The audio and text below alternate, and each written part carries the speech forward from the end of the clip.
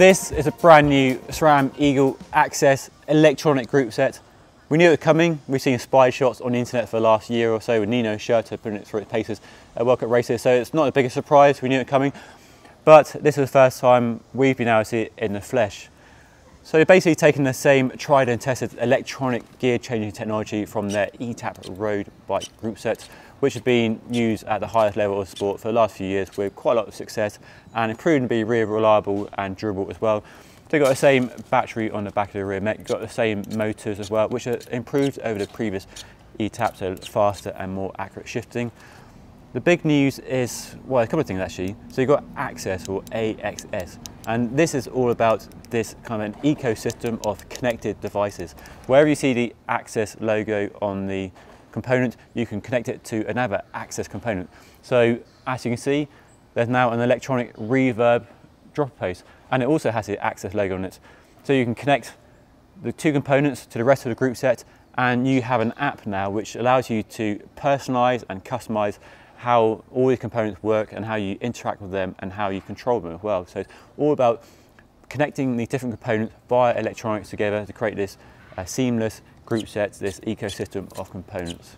And for the very first time, although it probably won't apply to mountain bikers so much, is the fact that you can mix and match road and mountain bike components. So you can slap this Eagle rear mech and cassette onto a gravel bike with drop bar shifters and sync it all together. And you've not been able to do that with any conventional previous group set. People have been doing their own sort of hacked together hybrid systems, but now SRAM is making it really easy to mesh these different components together using this AXS technology to just seamlessly connect them all together. So you've got electronics on the rear mech. You've basically got the same Eagle technology with a wide range 1050 cassette and a familiar looking rear mech with a battery on the back. The battery is removable, and you also have a Reverb electronic dropper post as well, and that uses the same technology, so the same battery, and the batteries are interchangeable. So say if you're out riding and the battery dies on your rear mech, you can simply take the battery out of the dropper post and slap it in there. And if you're doing some epic long rides or multi-day rides in the back of nowhere, you could take a spare battery because it's small and you can easily clip it out and take a spare battery with you in your hydration pack as well. Although the battery life on these is pretty significant as well, so you have to go some way before you run one of these flat. Now the big question you might be asking is like, why do I need electronics on my mountain bike? You know, cables work just fine, and that's a good point.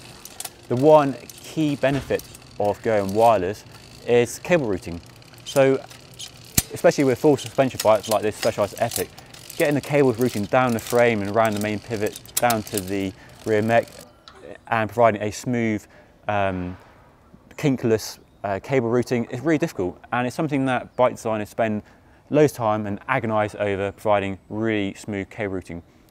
By going wireless, you basically remove that. So there are potential for bike designers to redesign and maximise the frame design because they don't have to accommodate a cable routed down the down tube and through the main pivot. And this area is really tricky to get a cable to route through.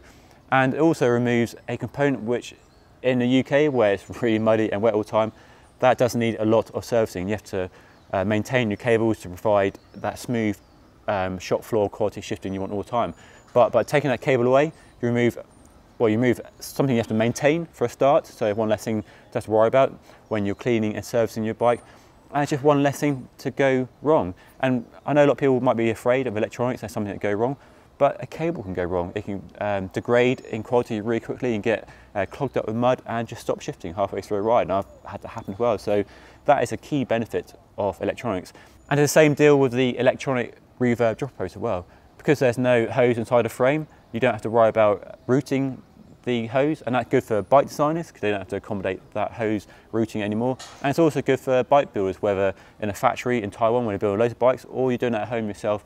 You don't have to worry about getting the hose through the frame because it's just a separate unit. Just take it out, put it in, easy.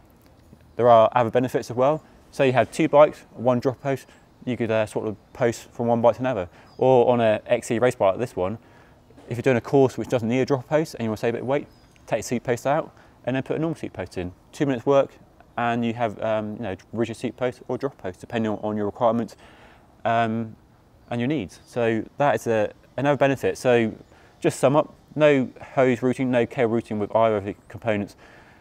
potential benefits for frame designers, which we haven't seen yet, but we might see in the future when they get their hands on this new group set and really enhance the design of the frame around these new group sets. I think there is potential to do some exciting things. With a new electronic rear mech and dropper post, you clearly need a new way to control and interact with these devices. So let's have a look at the handlebars and see what's going on there. So clearly with a new electronic rear mech and an electronic dropper post, you need a new shifting design to control and interact with these devices.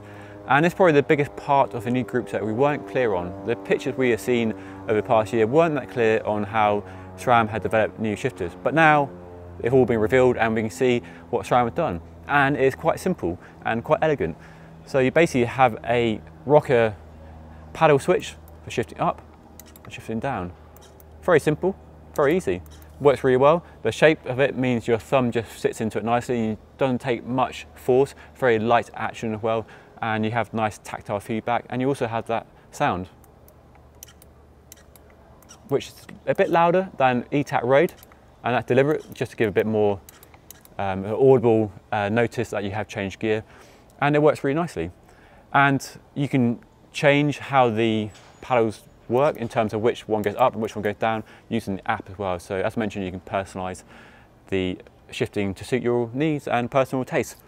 And on the other side, it's a similar design, a bit different. It's a single paddle for the drop post, and you press it and the drop post comes up. Very simple, doesn't take much force, quite light action, so it only takes a lighter touch to push your saddle back to its original position. And yeah, it works nicely. So overall, I'm really impressed with what SRAM has done with its first electronic mountain bike group set. Now, I know electronic group sets on mountain bikes won't be for everyone. Shimano has tried with limited success. But I think there are definitely benefits to a wireless electronic group set. As I mentioned, there's no cable routing issues at all, and there's no cable to maintain. And in the UK, where the winters are really hard on bikes, that one less thing to maintain, one less thing to go wrong and fail is a really key benefit as well. I'm also impressed with the shifters that SRAM have come up with. They work really nicely. I've had a spin around the trails here in Tucson at the worldwide launch of the group set, and they work really well, really intuitive. You don't have to rewire your brain to how they work. Your thumb just falls to place really nicely. There's a nice bit of audible feedback as well. And the shifting is really fast and really accurate as well. And I haven't missed a shift yet. But long-term testing will be the real test of a new group set, particularly in the UK, where, as I mentioned, winters are really hard on bikes. So getting this group set covered in UK filth and mud will be the ultimate test for it. So in terms of durability and just shifting under duress when it's covered in mud and other crap. But there are definitely benefits to SRAM's Eagle AXS group set. I think there's some exciting potential here, and I can't wait to get out on the trails in the UK and put it through its paces. So that's been a quick first look at a brand new SRAM Eagle AXS group set, all new for 2019 and available now in the shops. I can't wait to get my hands on a group set back home in the UK to really put it through its paces on my local trails. Some exciting capabilities here, and I can't wait to really put it through its paces. But it's time to head home now. I've got a flight to catch. So while I do that, let me know if you have any questions about the group set. Is it a thumbs up, a thumbs down? First impressions, let me know in the comment section below what you think about SRAM's new Eagle electronic group set as well. And a broader question, do you think electronic group sets are going to be the future of mountain bikes as they are proven to be in the road market, or a dead-end alley? Let me know what you think about electronic group sets on mountain bikes. But that's all for now. Thank you so much for watching. I hope you enjoyed watching this video, and don't forget to like this video if you did enjoy watching it, and I hope you did, and subscribe to our channel so you don't miss any future reviews and first looks at the latest mountain bike tech. But that's all for now. I'll see you all again next time.